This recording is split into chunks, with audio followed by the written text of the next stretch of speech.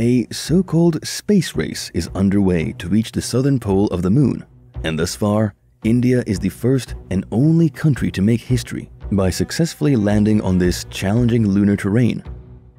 This location is significantly distant from where the 6 American Apollo missions previously landed on the moon near the equator. Russia also had its lunar mission, Lunar 25, which aimed to land on the southern pole of the moon.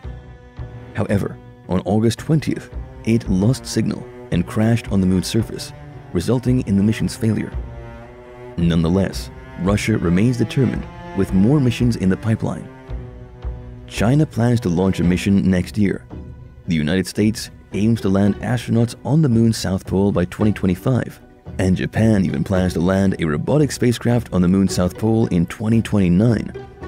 So, what is it about the southern pole of the moon that is attracting scientists from around the globe? Let's explore this topic further. Instead of providing a fixed answer, let's delve into the possibilities. There are primarily 2 reasons why countries are keen on lunar exploration.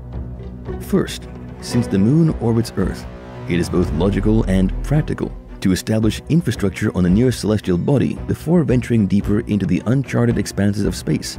Despite the challenging terrain for landing, the lunar South Pole region holds significant appeal for future exploration missions and is considered suitable for a lunar outpost.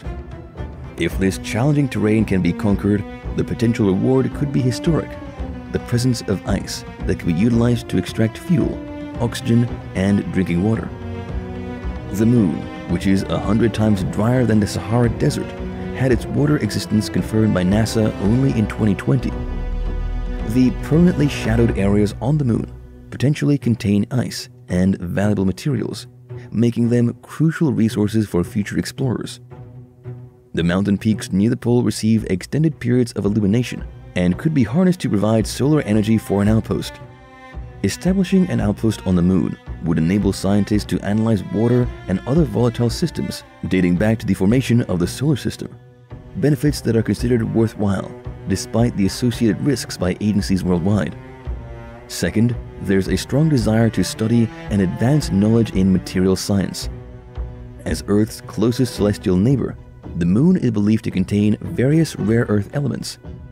If any nation can analyze lunar soil or raw composition, it could determine the presence of these elements, potentially in a manner similar to their distribution on Earth. In the event that unfamiliar elements are indeed discovered on the moon, it could lead to significant scientific advancements and potentially valuable resources for space exploration and utilization in the future. The subsequent step would involve bringing samples back to Earth and studying them, to either recreate them artificially or search for substances on Earth that closely resemble those elements. And once we humans achieve substantial success in uncovering or replicating these rare earth elements, you might wonder how this will benefit a country. Typically, governments won't release these elements into the commercial market immediately. They might first be used to advance military technology, as that can provide a country with a competitive edge. After the military has harnessed the innovation, these elements are gradually introduced into the commercial market in a deliberate and measured manner. This is why military technologies worldwide often surpass what we encounter in the commercial market. And there you have it. The moon race is fueled by 2 crucial objectives.